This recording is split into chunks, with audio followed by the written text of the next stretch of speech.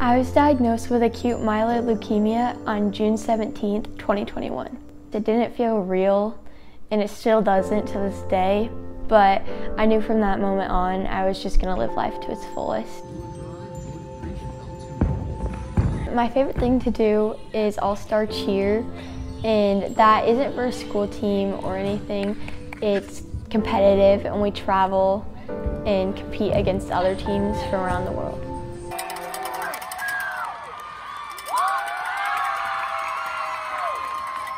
When I was diagnosed, cheer was probably one of the first things I thought about, and I just knew that I was going to find a way that I'd be able to cheer and that I wasn't going to be able to go without it.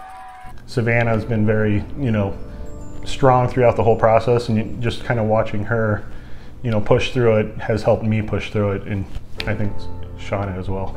Savannah just really found a way to solve every challenge she encountered. When she felt isolated, she made friends at the hospital.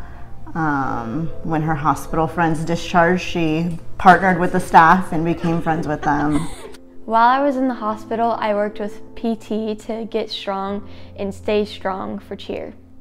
My advice for other people going through what I went through is just to look for the good in every day and stay strong.